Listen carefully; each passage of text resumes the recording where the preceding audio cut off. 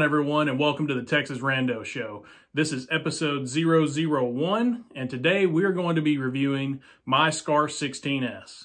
I've had this firearm since March of 2010 when I purchased it in Florida, and it has been an absolute pleasure to be able to shoot and use this firearm.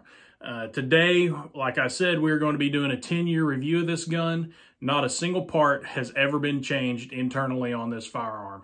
And I just want you guys to see the condition of it. I want you to be able to get a little more in depth with this gun and see the internals of it and what it looks like after 10 years. Let's go. All right, so this is my SCAR-16s. I purchased this firearm back in March of 2010, and it is now 11 years old. And it pretty much, up until 3 days ago, was in completely a stock configuration. I did not have this flashlight on here, and this is a Kinetic Development Group rail, and I did not have it on here as well. I still was running the original rail system from the factory. Never had an issue with it and never saw a reason to take it off. This is just a little bit different, so figured I'd try it out, see what they're about. And so far, I like the modularity of it. It's a pretty decent system. So shout out to Kinetic Development Group. This Surefire Scout Light, like I say, wasn't on here up until a couple of days ago. Previously, I'd been running a Surefire G2 with a set of Viking rings, 1-inch rings, and never had an issue with it, so never had to change it. And finally decided let's try something a little different. We ran the Surefires back when I was in the Marine Corps. Loved them, never had an issue with them, so figured I'd go on and step up to a Scout, and so far I've enjoyed it.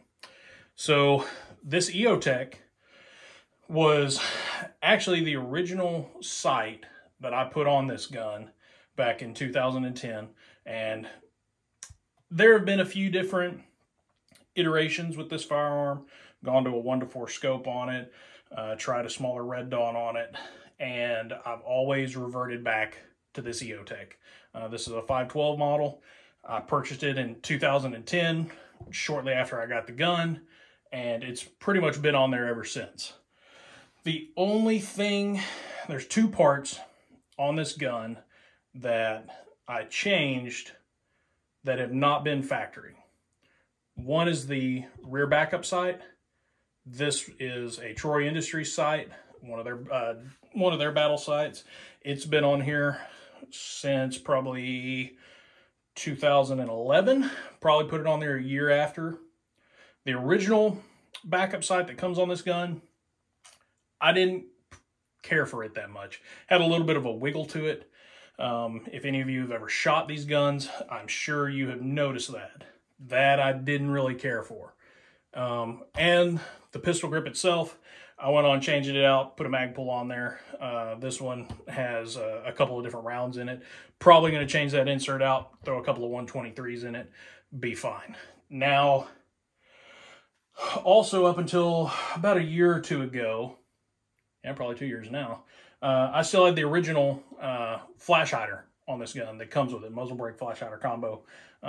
It's PWS makes them now, I think. But anyways, this is actually a dead air muzzle brake, and I run a dead air suppressor with this gun. I actually have the L. I'm waiting on my S to come in. It is in processing, so that'll be fun once it comes in to put it on too.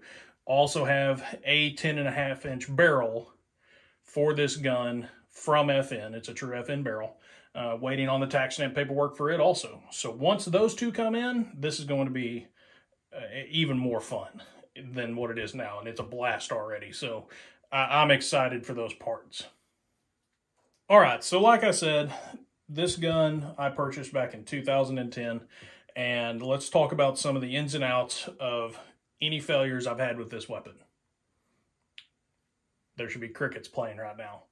I have never, in 10 years, well, 11 years of ownership, ever had a failure from any factory component on this firearm.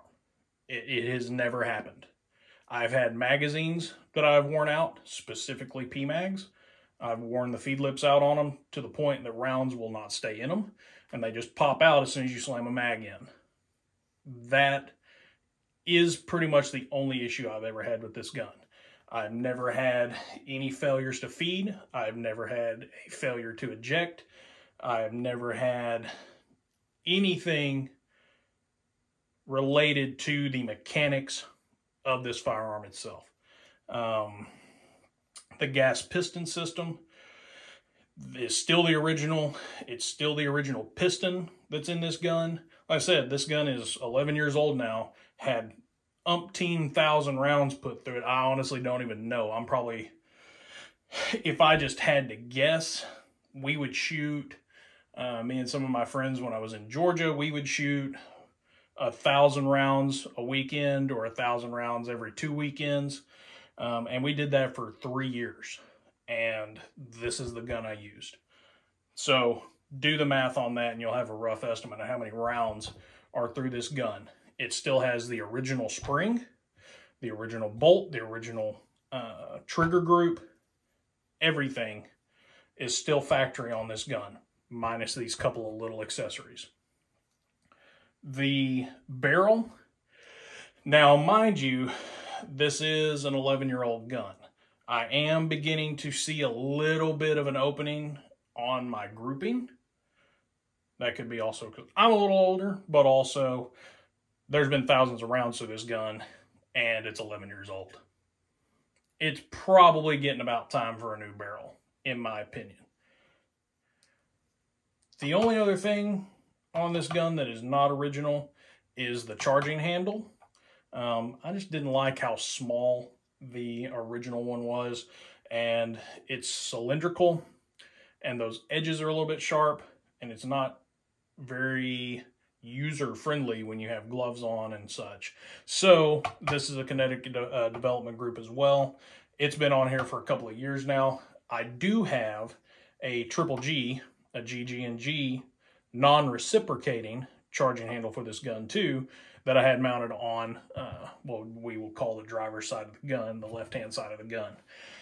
Loved it, never had an issue with it, but the only thing you cannot do with that triple G non-reciprocating is you cannot force this gun into battery with that charging handle. If you have any sort of a malfunction, the only thing you can do is rack it back. You cannot force it to go forward into battery.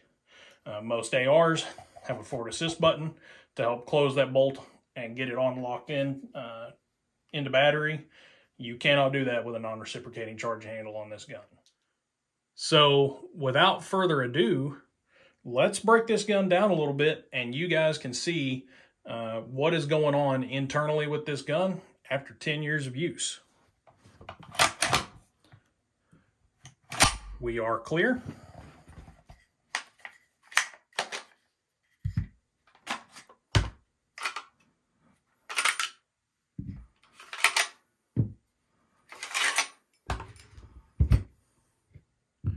So you can see all these parts. This gun, like I said, is now 11 years old. And all of these parts, I just cleaned and oiled it the other day actually. We shot a little bit. Is in immaculate condition. You can see there's normal wear on the bottom of the bolt carrier group. There's normal wear on the little tabs, the little what we'll call riding tabs. I'm not sure what the technical term for that is, but little ears. But even from the gas piston, that's it. There's not even a divot. There's not a divot at all present in the front of this bolt carrier group. This is the original spring that's 11 years old and has never been changed. I've never had a failure where this spring did not want to slam that bolt on home. Never in my life has that happened. This is the original, and as you can see, there's a little collar that's right here. It rides around the guide rod, and it has caused a little bit of wear on this tube, but that's it. You can even see on the plate, there's not even any marks from the bolt carrier contacting it, anything like that. This is 11 years old and still runs like a champ. Trigger group, the only wear that you can see on here is where the bolt carrier rides along the top of it. That's it. This is a stock trigger. It has never been changed. There's a little bit of oil in there. But the spring has never been changed.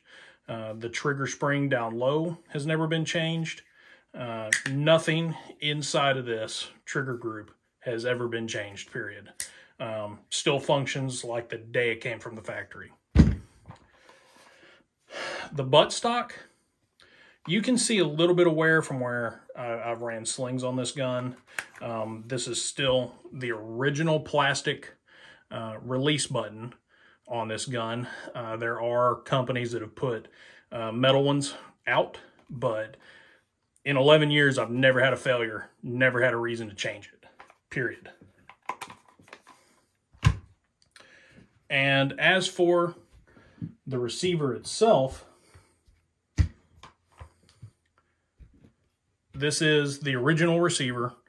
There's never been anything that has been changed internally on this receiver. I've taken the barrel group out several times and cleaned it very, very thoroughly, especially up around the piston area and around where these ports are on the top of the receiver. That gets a little bit of carbon buildup inside of it, but excluding that, this is the original. It has never been changed. Nothing internally, like I said, has ever been changed, and it still functions flawlessly to this day. So, with that said, let's throw this gun back together. We'll do a quick function check, and we'll call it a day.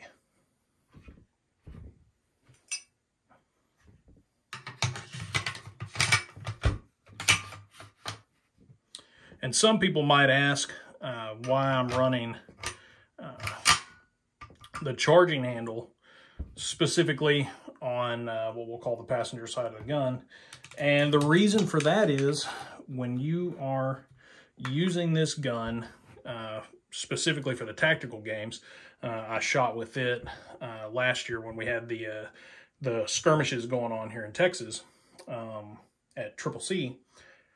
The charging handle, if it is on the opposite side of the gun, when you go to throw this gun with a 2-point sling onto your back, it catches on your plate carrier. It'll catch on certain items of clothing.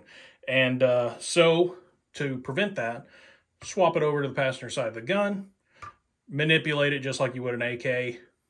Never had an issue. It functions almost identically to an AK-47 with it on this side. No difference.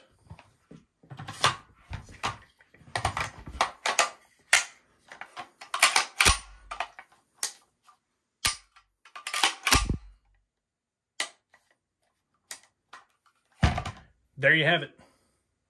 11 years old, still runs like a champ. So that is episode 001 in the books for the Texas Rando Show. I cannot wait for episode 002. I think we'll do a little bit more with this FNH. And like I said, this is my 10-year, well, actually 11-year review of this firearm after 11 years of ownership. Still with the original barrel, still with the original internals. Never had a failure from anything related to this firearm. All failures that have ever occurred have been from external sources, external pieces. Never from the original factory equipment has this thing ever failed. So once again, please take care. I look forward to episode 002. If you like this video, please click the subscribe button. Please hit the like button. Please leave me a comment. It only will make this show better. And thank you very much. Look forward to next time.